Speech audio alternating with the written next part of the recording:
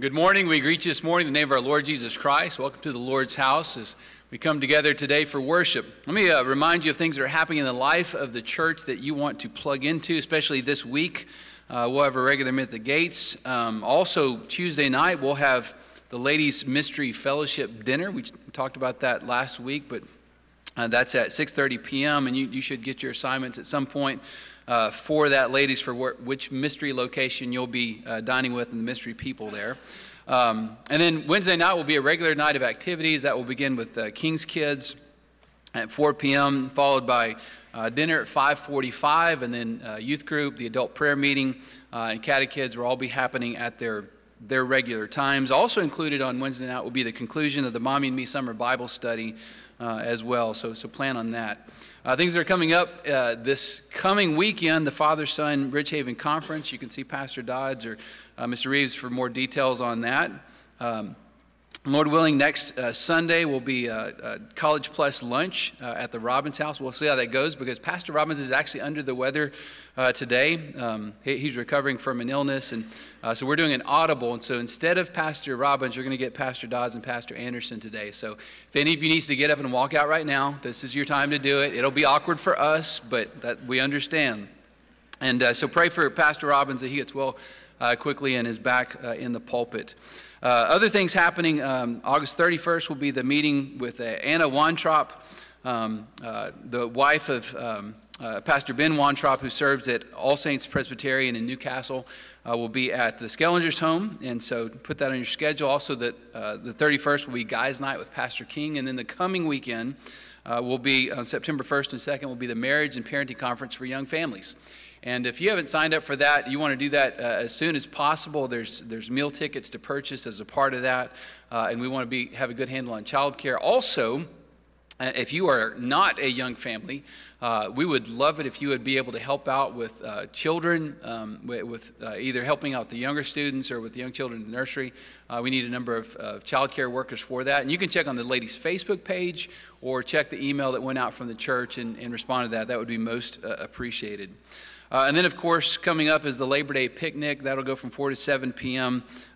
Surely that's on your schedule already, and you'll plan to be a part of that. Do want to remind you about the Christmas choir kickoff. Kickoff is September 8th and 9th, and so you want to take note of that if you're part of planning for that. I know it sounds crazy. We're talking about the Christmas choir already, but it begins early to be done well, and so put that on your calendar. You can check your bulletin for the other details about other things that are happening in the life of the church. There's a multitude of those things that are out there and that are waiting for us, and you want to be aware of those. But today, if you're a visitor with us, we're delighted that you've chosen to worship here at Woodruff Road. We want to encourage you to do a couple of things. If you look in front of you in the pew rack, there's a blue visitor information card. Now's a good time to grab that and fill it out. You can drop in the offering plate or give to myself or Pastor Dodds after the service and help us get to know you a little bit better. Get to know the congregation better by coming down for fellowship. Everybody will kind of flow down the hallway to your right. If you have kids, get them and then flow down to the right. And we will have refreshments available for you down there. And then stick around for Sunday school. We have an excellent visitor Sunday school class. It's a great way to understand the doctrines of the church. And so that happens right back in the back of the sanctuary in the training room. And so we'll meet back after the lights flicker off down in the fellowship hall. Then you'll make your way back here, drop your kids off, and join for the visitor Sunday school class. If you're in the youth group, you will be kind of flipping things around, but you will be with the Psalms study with Scott Clark in that place. And so you're going to redirect there this morning as a part of that as Pastor King is on vacation. And I believe that will conclude our announcements this morning. Let's now turn our heart towards what we're here for, which is to worship the triune and living God. In Psalm 18, David cries out with these words, "I will call upon the Lord who is worthy to be praised." And then he begins to detail a multitude of the reasons in which he is drawn to call upon the name of the Lord. He says it's because he is saved from his enemies. He says it's because God has heard his cries. He says it's because God is awesome and fearful, because God has bowed the heavens and come down. We know the truth, the greater reality of the Lord's coming down to this earth in the form of our Lord Jesus Christ, who took on flesh, our flesh, to identify with us and to be a sacrifice for us. knowing Christ in the way that we know him, it's right for us to call upon the Lord. We do so as we prepare for worship.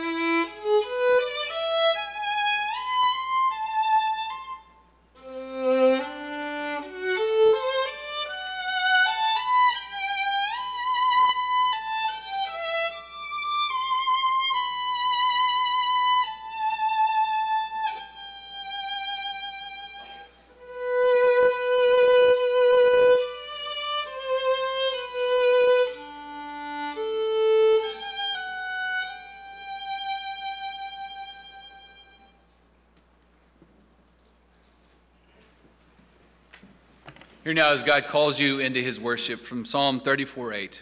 "O taste and see that the Lord is good. Blessed is the man who trusts in him." Let's now take our Trinity Psalter hymnals. We will turn to hymn number 216. We will stand together and sing praise to the Lord the Almighty, setting of Psalm 103. That's hymn 216. Thank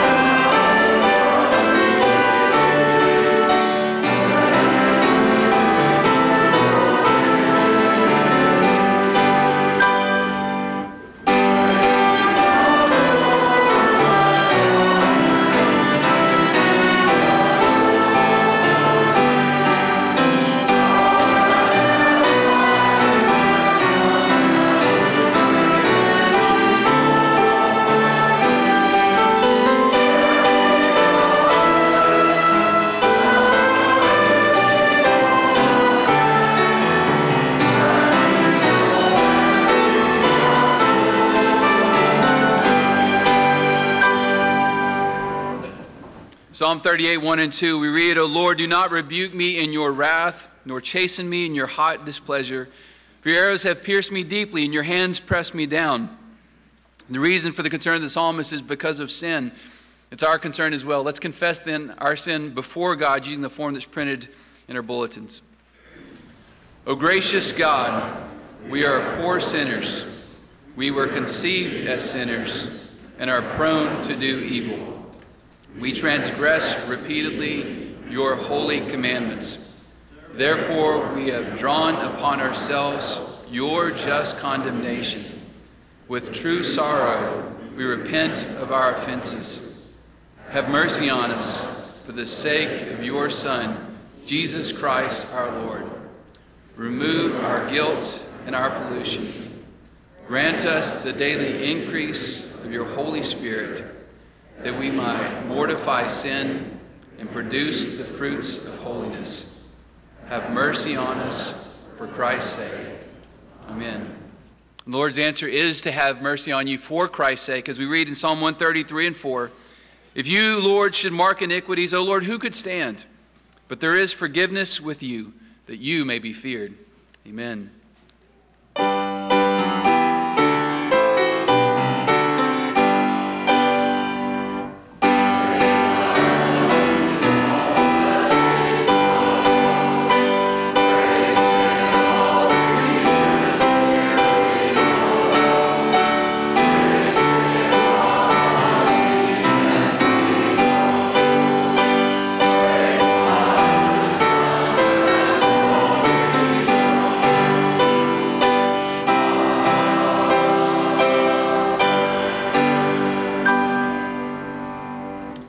As you remain standing, would you please turn with me for our Old Testament reading to Jonah chapter 1, not what is listed in your bulletin, but to the prophet Jonah in chapter 1. As you turn there, you also want to note the response to the reading of God's word, which is printed in your bulletin. Again, Jonah chapter 1. Now the word of the Lord came to Jonah the son of Amittai, saying, Arise, go to Nineveh, that great city, and cry out against it, for their wickedness has come up before me. But Jonah arose to flee to Tarshish from the presence of the Lord. He went down to Joppa and found a ship going to Tarshish. So he paid the fare and went down into it to go with them to Tarshish from the presence of the Lord. But the Lord sent out a great wind on the sea, and there was a mighty tempest on the sea, so that the ship was about to be broken up. Then the mariners were afraid, and every man cried out to his God, and threw the cargo that was in the ship into the sea to lighten the load. But Jonah had gone down into the lowest parts of the ship, had lain down, and was fast asleep. So the captain came to him and said to him, What do you mean, sleeper? Arise, call on your God. Perhaps your God will consider us so that we may not perish. And they said to one another, Come, let us cast lots that we may know for whose cause this trouble has come upon us. So they cast lots, and the lot fell on Jonah. Then they said to him, Please tell us, for whose cause is this trouble upon us? What is your occupation, and where do you come from? What is your country, and of what people are you? So he said to them, I am a Hebrew, and I fear the Lord, the God of heaven, who made the sea and the dry land. Then the men were exceedingly afraid and said to him, Why have you done this? For the men knew that he had fled from the presence of the Lord because he had told them. Then they said to him, What shall we do to you that the sea may be calm for us? For the sea was growing more tempestuous. And he said to them, Pick me up and throw me into the sea. Then the sea will become calm for you. For I know that this great tempest is because of me. Nevertheless, the men rowed hard to return to land, but they could not, for the sea continued to grow more tempestuous against them. Therefore they cried out to the Lord and said, We pray, O Lord, please do not let us perish for this man's life, and do not charge us with innocent blood, for you, O Lord, have done as it pleased you. So they picked up Jonah and threw him into the sea, and the sea ceased from its raging. Then the men feared the Lord exceedingly and offered a sacrifice to the Lord and took vows. Now the Lord had prepared a great fish to swallow Jonah, and Jonah was in the belly of the fish 3 days and 3 nights. Man shall not live by bread alone. Amen. Please be seated. 1 Corinthians chapter 3, verse 18, Paul warns the church. He says, Let no one deceive himself. If anyone among you seems to be wise in this age, let him become a fool, that he may become wise. If you listen to the world, it would tell you that the accumulation of stuff is how you would be wise. The more you accumulate, the wiser you prove yourself to be, because you're ready for the day to come. As believers, we're called not to adopt the wisdom of this age, but the wisdom which is from heaven, which says that giving is good, and giving to God is especially good. So let us do so now as we seek that invisible kingdom. Let's pray together. Our Lord and our God, we pray that what we give today would truly be for the great cause of exalting our Savior, the Lord Jesus Christ. Father, give us humility as we give, that we would recognize that what we have is from your hand. And give us joy as we give, because you are a good God to whom we give. And we pray these things in Christ's name. Amen.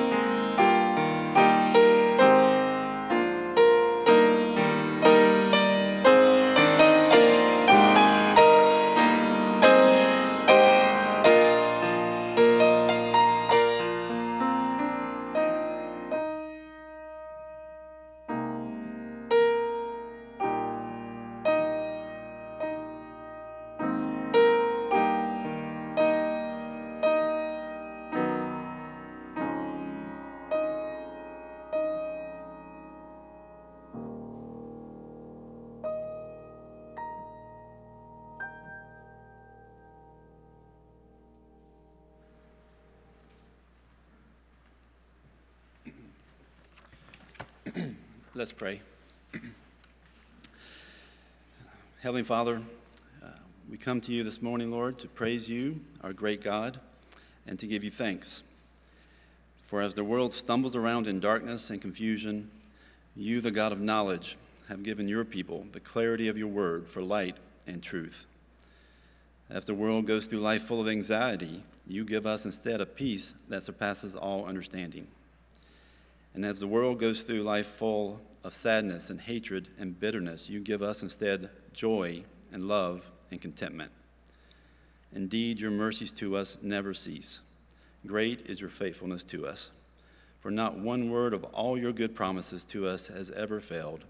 They all come to pass. Therefore, we do not put our trust in rulers or any man, but our hope is in you, the Lord God, who made heaven and earth, the sea and all that is in them, whose understanding is infinite, who keeps truth forever, who executes justice for the oppressed, and who brings the way of the wicked to ruin. Oh, the depth of the riches of both your wisdom and knowledge, and how unsearchable are your judgments. Indeed, glory and honor and salvation belong to you, our God. And we thank you that while we were yet dead in our trespasses and sins, and walked according to the course of this world, you, being rich in mercy, and because of your great love for us, saved us and made us alive. We thank you that we are now able to come to you, as we did this morning, and confess our sins, knowing that although the wages we deserve for those sins is death, your gift to us instead is eternal life through Christ Jesus our Lord. And Lord, of all the many blessings you have poured out on us, we are especially thankful for our kids.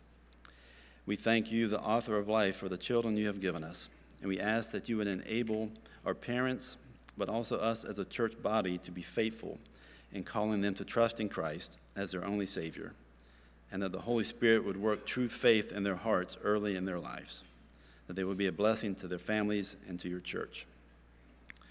We pray also, Lord, for our children who are starting a new school year, whether they are attending school at home or outside the home or leaving home to attend college. We ask that you would help them to use the gifts that you have given them to grow not just in the knowledge of whatever subjects they are studying, but that they would also grow in their faith, in their love, and in their obedience to you. We pray that you would keep them from temptations, and even in all the busyness that comes with school and all of its many good activities, that you would help them not to forsake meditating on your word, that they would hide it in their hearts, that they might not sin against you. And Father, help them to be wise in their choice of friendships as well, and give them those friends who will encourage them in their walk with you.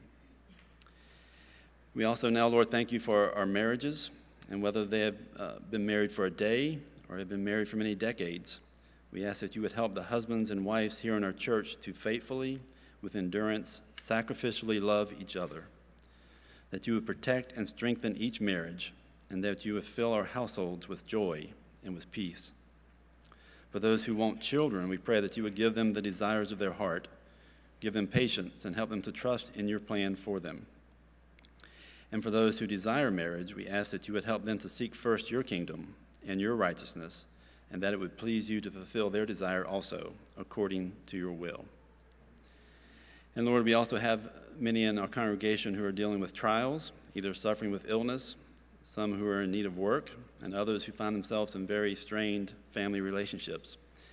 And so we ask that you would comfort each of them with the knowledge that their sovereign God has limited the time and the manner, the intensity and effects of all their sickness, all their financial or relational struggles, that each pain, each sleepless hour is predestined, and each sanctifying result eternally purposed, that we know that nothing great or small escapes the ordaining hand of you, our loving Heavenly Father. And so according to your eternal purposes, we ask that you relieve their pain, provide for them financially, and bring peace to their relationships. And Lord, we ask that you would continue to bless us, that your mercy would spread through this church and around the world to those who are currently in darkness. Change their hearts of stone to hearts of flesh, save them, and bring many into your kingdom. Build your church, we pray, here in our country, Lord, and in Central and South America, in Europe, in Africa, in Asia, and around the world. And as your people gather for worship today, we pray that your church would have peace and be edified, walking in the fear of the Lord and in the comfort of the Holy Spirit. And we pray this all in Christ's name. Amen.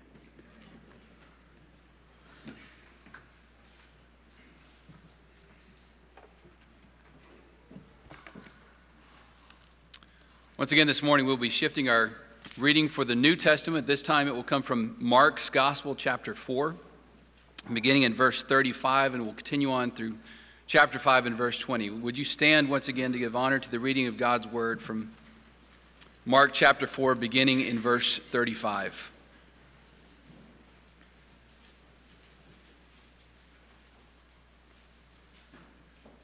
Mark 4, verse 35. On the same day when evening had come, he said to them, "Let us cross over to the other side." Now when they had left the multitude, they took him along in the boat as he was, and other little boats were also with him. And a great windstorm arose, and the waves beat into the boat, so that it was already filling. And he was in the stern, asleep on a pillow. And they woke him and said to him, "Teacher, do you not care that we are perishing?" And he arose and rebuked the wind and said to the sea, "Peace, be still." And the wind ceased, and there was a great calm. And he said to them, "Why are you so fearful? How is it that you have no faith?" And they feared exceedingly and said to one another, "Who can this be that even the wind and the sea obey him?" Then they came to the other side of the sea, to the country of the Gadarenes. And when he had come out of the boat, immediately there met him out of the tombs a man with an unclean spirit, who had his dwelling among the tombs, and no one could bind him, not even with chains, because he had often been bound with shackles and chains. And the chains had been pulled apart by him, and the shackles broken in pieces. Neither could anyone tame him. And always, night and day, he was in the mountains and in the tombs, crying out and cutting himself with stones. When he saw Jesus from afar, he ran and worshipped him. And he cried out with a loud voice and said, "What have I to do with you, Jesus, Son of the Most High God? I implore you by God that you do not torment me." For he said to him, "Come out of the man, unclean spirit." Then he asked him, "What is your name?" And he answered, saying, "My name is Legion, for we are many." Also he begged him earnestly that he would not send them out of the country. Now a large herd of swine was feeding there near the mountains. So all the demons begged him, saying, "Send us to the swine that we may enter them." And at once Jesus gave them permission. Then the unclean spirits went out and entered the swine. There were about 2,000. And the herd ran violently down the steep place into the sea and drowned in the sea. And those who fed the swine fled, and they told it in the city and the country. And they went out to see what it was that had happened. Then they came to Jesus and saw the one who had been demon-possessed and had the legion sitting and clothed and in his right mind. And they were afraid. And those who saw it told them how it happened to him who had been demon-possessed and about the swine. Then they began to plead with him to depart from their region. When he got into the boat, he who had been demon-possessed begged him that he might be with him. However, Jesus did not permit him, but said to him, "Go home to your friends and tell them what great things the Lord has done for you, and how he has had compassion on you." And he departed and began to proclaim in Decapolis all that Jesus had done for him, and all marveled. This is the word of the Lord. Thanks be to God. So remain standing, take your Trinity Psalter hymnals and turn to hymn number 213. Remain standing to sing "Glory Be to God the Father," hymn 213.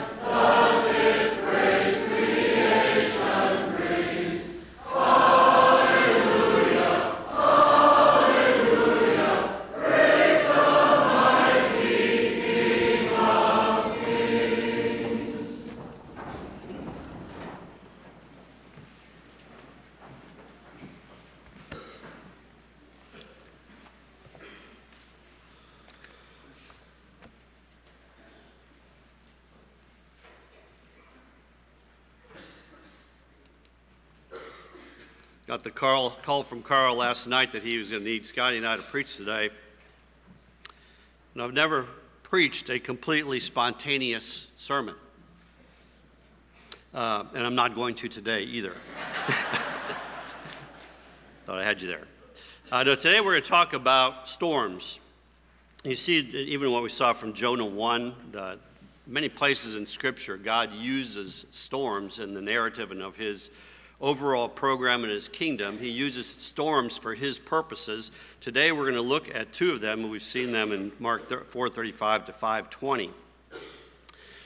When I lived in Florida, I lived there for 16 years, many occasions we were informed that a hurricane was on the way, and we'd immediately begin to track it and assess its potential and the whether we needed to evacuate or not. This happened every year, usually several times. It reminded me of a passage in Ecclesiastes where the preacher used the expression of clouds. It talks about clouds returning after the rain, meaning that this was when one storm was done, another could be seen on a horizon. Today I want to look at two types of storms from the book of Mark, the types of storms that all of you will or are facing currently. Those are storms from without and storms from within. We'll see how Jesus addresses both of them, and I pray that you will be encouraged by what you see. Storms are a part and parcel of life, and especially life in a Genesis 3 world.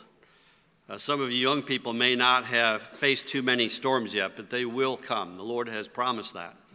And I don't say that to discourage you. In fact, the reality of life is that even though there are going to be storms, there are ways to address them if you walk with Christ. I hope this sermon is going to be particularly encouraging to you. Despite the fact that we live in this fallen world, we also worship a God who is sovereign over both types of storms, those without and those within. Let's ask the Lord's blessing as we look into the text. Father, apart from your sovereign work and your Holy Spirit's work and to illumine the text before us and to help us to see it, we will miss the point. And I pray that that would not be the case this morning. Each one here today faces some kind of storm. It might be a small one right now. It might be one they see in the horizon. They might be in the middle of the storm right now. But I pray that as we reflect on the words of these narratives and we see Jesus in the middle of them, that we would see him in the middle of our own. And we pray this for your glory in Christ's name. Amen. Scotty read the two narratives that we're going to look at this morning. Perhaps you've already gathered how they fit into what I just said about storms without and storms within. But let me spell it out. What do these texts have in common? Well, they both deal with people in very desperate circumstances. In 4:35 to 41, we have the story of Jesus and his disciples on a boat. They're crossing the Sea of Galilee when a massive storm front comes through and threatens to capsize the boat. Here we have a storm being created from the outside, but it's going to create a storm within the disciples as they're troubled and when they see this thing happen.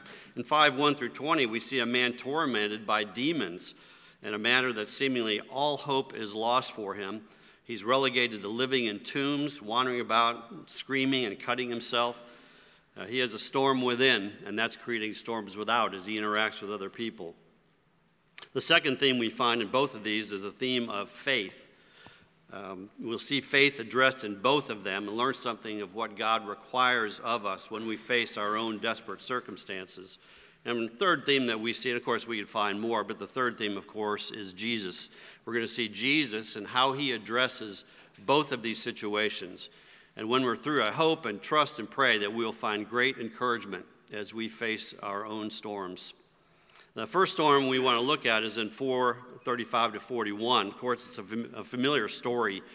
I don't know about you, but this is one of those stories I could read every day and just love it. Things like Daniel in the lion's den, or Elijah and the prophets of Baal, or Elisha and the chariots of fire. They're just so pregnant with meaning and with application. They're just wonderful. And I don't mean, when I say story, I don't mean a made-up story or myth. It's a narrative. It's a true occasion that took place, but one that just gives us so much to draw from. In the book of Mark, this is where, of course, we're looking at in the book of Mark, although we will draw from other Gospels. It's been a long day in the life of Jesus. He is pressed by large crowds, and he preached from a boat because of all the crowds pushing in on him. He's dealing with rising threats of those who were his enemies. He's extremely tired, and he says to the disciples, let's cross over to the other side. Going to sea is certainly a place to get away from crowds, though even here the text tells us that there were other boats with them. So it wasn't just Jesus and his boat, but others that went with him. And they are on the Sea of Galilee. That sea is 700 feet below sea level. It's surrounded by steep mountains and hills. Valleys between the mountains create a kind of a tunneling effect for the winds off the Mediterranean to the west or the desert to the east. So the storms can arise very quickly. In this case, we're not looking at a standard storm. The text tells us it was a great or literally a mega storm. And even the seasoned fishermen feared for their lives. The boat these men were in was a fishing boat. In recent years, archaeologists have discovered boats like this along the shores of Galilee, they estimate back to the 1st century. And it's likely similar to the ones that the disciples used. It's about 27 feet long. I was trying to think of how many pews that would be, maybe 9 pews long. And imagine the disciples in there with Jesus. Their boat is not just being tossed to and fro, but it's actually taking on water. And to exacerbate the problem, it's at night. There's no sign of the storms letting up. It's a violent windstorm. High waves are crashing against either side of the boat. The men's nails probably are being ripped out as they're holding on to the planking and the sides of the boat as it's being tossed and turned everywhere. And they're frightened. They're just terror-stricken that they're going to be flipping into the sea, into a watery grave. So they turn to Jesus for help, and there he is, sleeping in the back of the boat, his head on a sandbag, likely used for ballast. I cannot help but recall R.C. Sproul describing the situation where he says, and there's Jesus in the back of the boat, or in the boat, sleeping in tranquil repose. That's the words he used. How would you interpret Jesus' calm? How is it that he could sleep in the middle of a storm like that? Well, there's several ways we can interpret it, but the disciples' thinking takes a dark turn. They actually rebuke Jesus by accusing him of not caring about them. Now, maybe before we're too hard on them, we can all relate to what they're feeling. I would imagine most here have gone through some kind of storms. You've had those moments where you consider the possibility that maybe Jesus doesn't even care. How does Jesus respond to their rebuke? Well, he responds with 2 rebukes of his own. The first one is when Jesus rebukes the wind and the sea, and he commands them, peace, be still. Literally, be muzzled. Can you just imagine for a moment what that looked like? We have this tendency to just read those storms. Well, that was cool. That must have been really neat. And we move on to the next text. But if you stop and think about that, in the blink of an eye, the storm is just gone. Absolute stillness all around them. Maybe they hear just some little waves hitting the side of the boat. Maybe they hear a bird. I mean, from this violence to this absolute stillness is just mind-boggling. The disciples gather themselves in their wits. As they gather themselves in their wits, the magnitude of what's just happened begins to dawn on them. They look at each other in bewilderment, and they turn their eyes to Jesus, unsure of what to say. You see, up to this point, the disciples have seen Jesus do some healings. He's cast out demons, but now we're in what seems to be a whole new category of miracles, at least in terms of magnitude. But Jesus is not done. He issues a second rebuke, and this time he directs it to the disciples. He asks, why are you so fearful? How is it that you have no faith? Well, what are the disciples feeling at this moment? The text tells us their fear now exceeds that of the fear created by the storm. It's a fear of the unknown. And it's interesting that they don't answer him. I think probably because they're in shock. And probably because they've realized that someone bigger than the megastorm is in the boat with them. And so they don't answer him. They don't even talk to him. They don't ask him, how did you do that? Instead, they look at each other and they ask, who is this? It's interesting that Mark uses that word mega 3 times. The first we saw as the description of the storm. The second is in verse 39 where we read that the wind ceased and there was a mega calm. And now in verse 41 we encounter the word a third time. This time Mark uses it to describe the fear of the disciples. They mega fear Jesus. It's a reverential fear that recognizes the glory and the majesty and the power and the omnipotence of God against the finitude and helplessness of men. So let me ask you, what storm are you facing right now? What circumstances are you in that you would like to see changed? What situation are you facing that's causing a storm inside you that seems beyond your control? Your job, your neighbors, your family, the economy? Are you clinching onto the sides of your boat and just trying to hold on? Do you feel like Jesus is sleeping and doesn't care? If so, your situation's not unique. You're not the first one. The disciples were there. We see it right here. Frankly, many of our brothers and sisters here have gone through those times, perhaps are in them themselves. But what would the Lord have you do? Well, we see it in the text here. Trust him. That's what Jesus said to the disciples. Remember, who is in the situation with you? The one who said he will never leave you or forsake you. Remember that even though Jesus was with them, they were still in a storm. His presence is not a guarantee of smooth sailing, but his presence should also bring a calm within you as you remember that he is the one who brought the storm. He brought them into the storm and he created the storm. It was Jesus' idea to cross the lake. But just as he brought them into the storm, he's also going to remove the storm when he's done with it. Your calling is to remember who is with you in the storm and to trust him. Our second story takes place on the eastern shores of the Sea of Galilee. And if our previous story illustrated threats and violence and chaos from without, this one will deal with violence and chaos from within. Jesus and his men have crossed the Sea of Galilee. They're now in the land of the Gadarenes. And Jesus hardly has a moment to put his feet on shore when a man accosts him, but it's not just any man. Now, if I were to ask you who in the Bible has suffered more than anyone else, who is the most miserable, pitiable person in the Bible, most of you I imagine would say, well, it's got to be Job.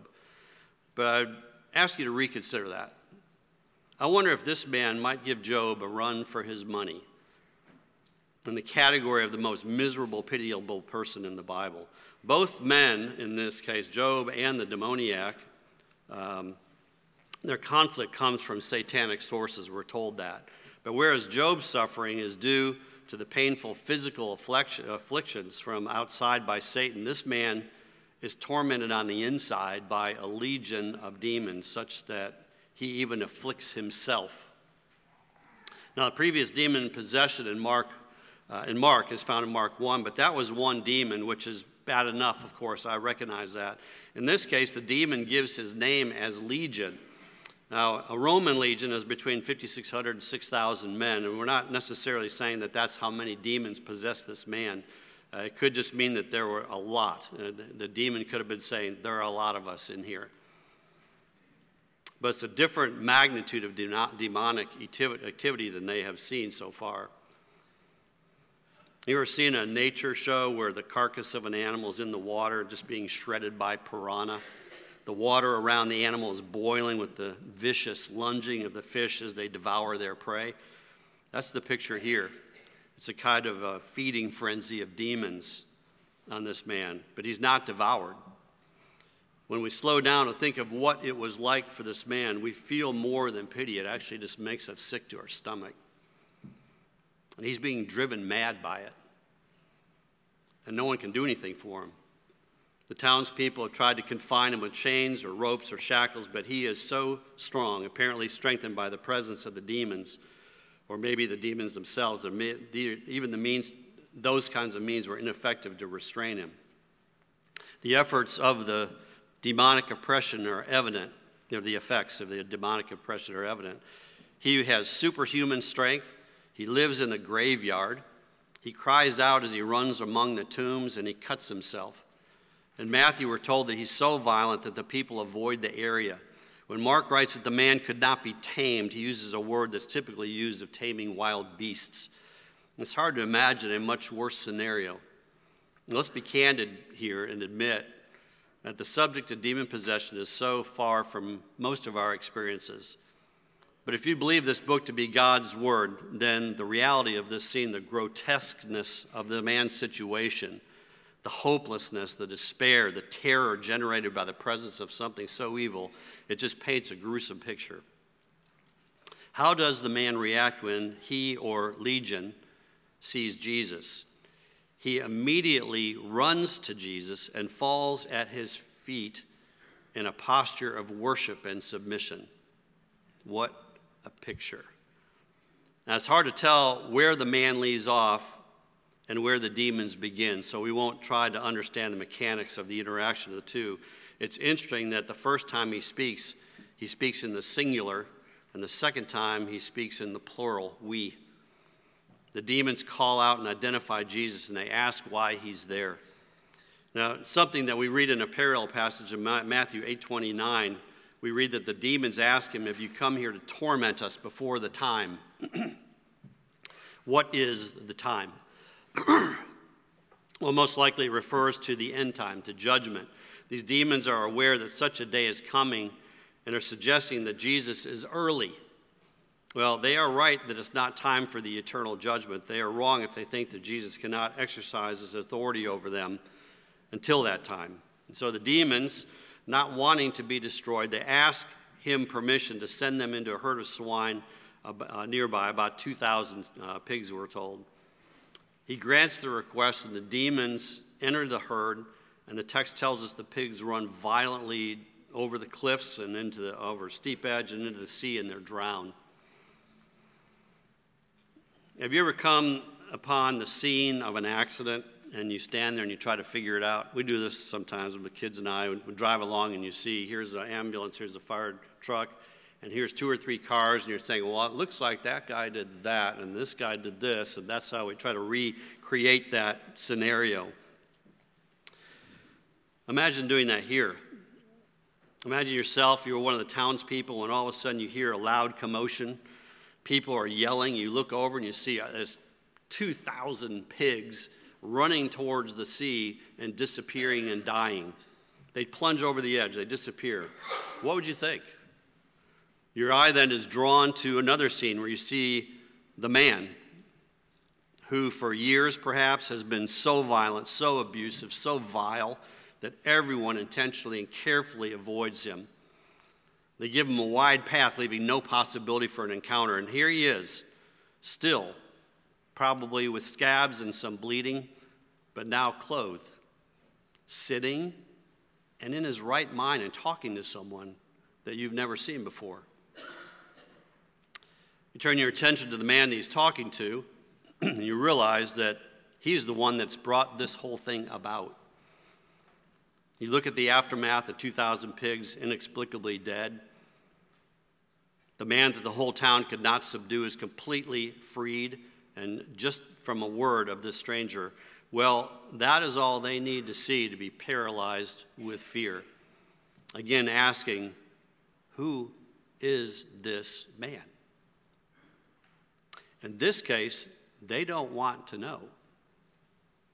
All they know is they want him to go away. The thought of someone like this with such power is frightening to them, and they ask him to leave. They plead with him to leave. Now, go back to the formerly demon-possessed man. We read in the account that he is now clothed and in his right mind. Does that sound familiar? To me, it's reminiscent of the story of Nebuchadnezzar. If you remember in the book of Daniel, and Nebuchadnezzar was just bloated with pride. And God humbles him for a time, and he goes out into the wilderness, and he lives like a wild man out in the fields. But what does Scripture say happened to him? In Daniel 4:34, we read, at the end of that time, I, Nebuchadnezzar, lifted my eyes to heaven, and my understanding returned to me. And I blessed the Most High and praised and honored him who lives forever. Isn't that an incredible picture? It's the overall picture of Scripture. Coming to Christ restores your sanity. It brings peace. It's not until we turn our eyes to Christ that we will have understanding. Because as we learn from Ecclesiastes, there's nothing meaningful under the sun apart from God's existence. So here's this man now, sitting clothed and in his right mind. And the story closes, he pleads with Jesus to go with him. By the way, the word plead there is the same one that's used, the same Greek word used by the demons when they plead with Jesus to let them go into the swine. And interestingly, Jesus says to the man, no. Why does he say no to the man? Well, it appears that Jesus wants to leave a witness in this Gentile region. To the man's credit, he does just what Jesus asks of him. Look at verses 19 and 20. Jesus did not permit him, but he said to him, go to your friends and tell them what great things the Lord has done for you and how he has had compassion on you.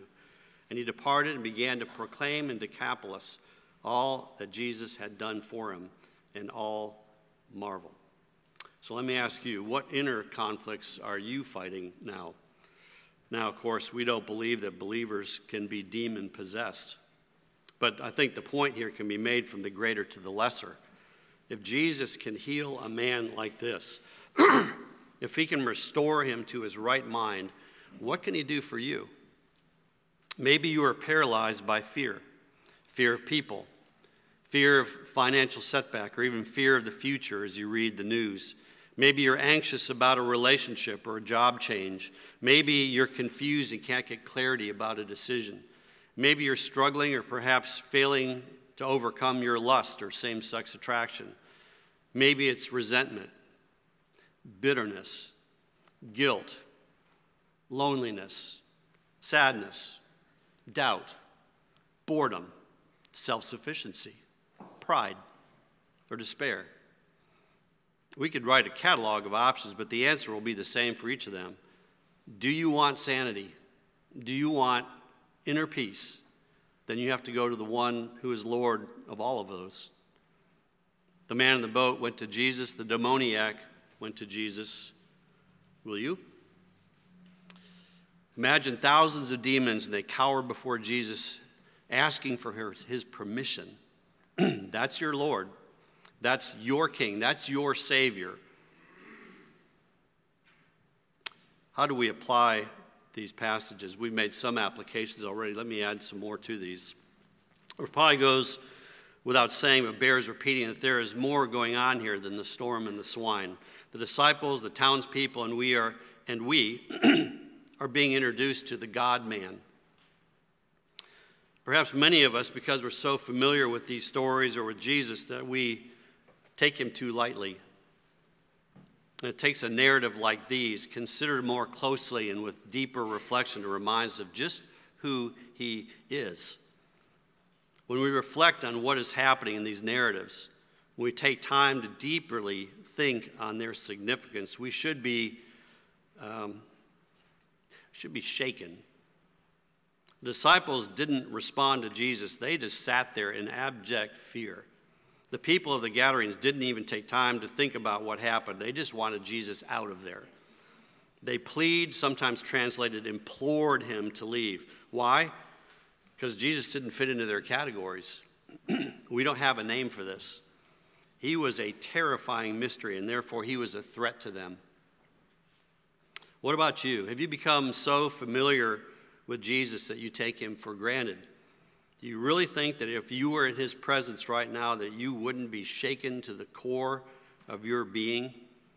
And at the same time, and just enraptured beyond comprehension? Maybe this morning you need a fresh look at the Savior. You need to be reminded of just who he is, you've come to worship this morning. Another application. I recall one of my teachers, Greg Bahnsen, who was one of the greatest apologists that I've ever met. Bahnsen was once asked if he ever doubted God's existence. Here's a man who debated on the issue of does God exist. And he was asked, well, do you ever doubt that? Well, Bahnsen had gone through a number of hardships himself, a number of physical hardships. I believe he had 2 open heart surgeries. And I've long reflected on his answer when he was asked that question. He actually died of those infirmities later on. But I remember his answer to that question. He says, I've never doubted the existence of God, but I have wondered at times if he loved me. This echoes the cry of the disciples in the boat, thinking he doesn't care. But what's the underlying assumption? It's that if Jesus does not remove your trials, it's because he doesn't love you. But that is a lie. It's been repeated since the beginning of time. It's a lie that believes that nothing is to be gained from the presence of trials and suffering, and it belittles the power of God to leverage your trials into something wonderful. Did trials mean that Jesus doesn't care? 1 Peter 5 says, therefore humble yourselves under the mighty hand of God, that he may exalt you in due time, casting all your care upon him, for he cares for you. During times of trial, may I encourage you, do not believe the lie that God does not care. The cross should dispel that notion immediately and completely. Rather, turn your thoughts to him, the one who cares for you and the one who's decreed the trials for your good. Third application. Related to this, I want to consider how we should not apply the text. Whereas we might be tempted to use these texts as a means of encouraging people to pray that Jesus will take away our storms. The message here is that when you have a storm, pray that Jesus would remove the storm and he'll remove the storm. But I don't think that's the message here. Jesus did not calm the storm because the disciples believed. He calmed the storm because they didn't believe. Jesus removed the storm to show them that he can, to give them a clearer picture of who it is in the boat with them. But he doesn't always remove storms. We know from Paul, the great apostle, was shipwrecked 3 or 4 times. His faith did not stop the storms. We're told, again by Paul, that when he experienced some kind of thorn in the flesh, God told him that he would not remove it because God would be glorified through it. And so Paul embraced the storm. We're told in Psalm 23:4, yea, though I walk through the valley of the shadow of death, I will fear no evil, for you are with me. Your rod and your staff, they comfort me. The valley didn't disappear. The psalmist learned to walk through it because he knew God was with him. Wouldn't that be better? Wouldn't it be better to be able to walk through a storm, to walk through a valley of the shadow of death, rather than just have them all removed? What does God promise? He promises his presence. He promises that he will be with us and he will sustain us through the storm. The storm is not without purpose. He promises that he can and will use the storm in our lives to make us stronger. James 1, Romans 5, and many other passages, Romans 8. He's going to make us more like Christ, and it takes storms to get there. There's no shortcut. Fourth, let's take a moment and look at Jesus' rebuke of the disciples. He asked them the question, how is it that you have no faith? Of course, Jesus is not merely asking, or merely not asking for merely faith, as in faith in something or anything. He was asking why they don't put their faith in him. What about you? You can smirk at the disciples for not trusting Jesus, but if you have the completed canon of God and the work of the Holy Spirit in the new covenant, do you trust him? If not, what are you doing about it? Might I suggest, if you want to strengthen your faith, it's not just a matter of telling yourself, I need to have more faith, I need to have more faith. You need to focus your attention on the object of your faith, on the Lord himself. We are to get a bigger and bigger picture of Christ, and when we do, our faith will grow. And it won't happen with 5-minute devotionals and dart prayers. Our faith will grow and our knowledge of Christ will expand when we are serious to devote our time, our hearts, our minds, and our wills to him in prayer and faithful attendance at church and sitting under the preaching of the word and daily personal time and study and marinating in the truths of Scripture and in reading the books that direct us into the mystery and wonder of Christ and the deep things of God. Fifth and finally, we noted earlier that we are not to conclude that Jesus will still all our storms because we pray or have faith. But at the same time, let's be reminded of how Jesus addressed these problems and learn something about him that will give us hope and comfort. Notice in neither of these cases was there ever any doubt of who would win. In both the storm and the demons, we witness the absolute mastery and authority of Jesus. When he tells the storm to stop, there's no pushback, there's no negotiating. And even when the demons try to negotiate, it's out of absolute fear that he will destroy them. The point is that's not just that Jesus has power over them, but that he has absolute power. The storm stills immediately. The demons run away as fast as they can. They flee at his command. It's not about Jesus' superiority over storms. His power and choice to use storms to bring about his purposes is the point. Be encouraged that one day God will be done with the storms. But in the meantime, we are to live facing those storms, embracing them for the work that Jesus has in mind for us, recognizing that he's in the boat with us, that he has absolute control over. He will bring storms in our life, and he'll remove them at his will, for his good, for his glory, and for our good. We pray this in Jesus' name. Let's pray. Thank you, Father, that you are so gracious to reveal to us that you love us, that you care for us, and that even in the midst of these struggles and trials, that you care, that you are orchestrating them for a purpose, and that we are to learn to trust you in the midst of that. I pray this morning as we reflect on these truths that you will drive them into our hearts and help us to walk away with a greater sense of appreciation and love and thankfulness for all that you've done. We pray in Jesus' name. Amen. Let's close by standing and singing together hymn number 351, How Deep the Father's Love for Us. Hymn 351.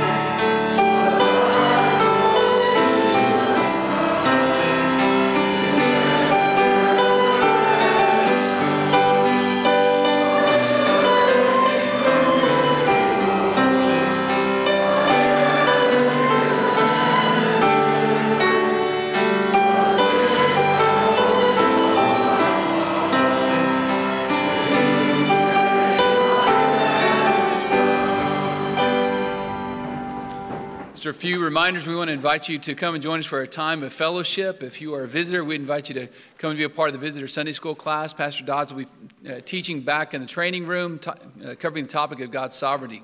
Also, if you are high school youth, you'll be back in here in the sanctuary for the Psalm study with Mr. Clark.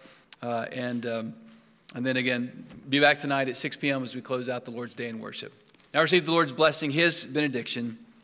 Brethren, the grace of our Lord Jesus Christ be with your spirit. Amen.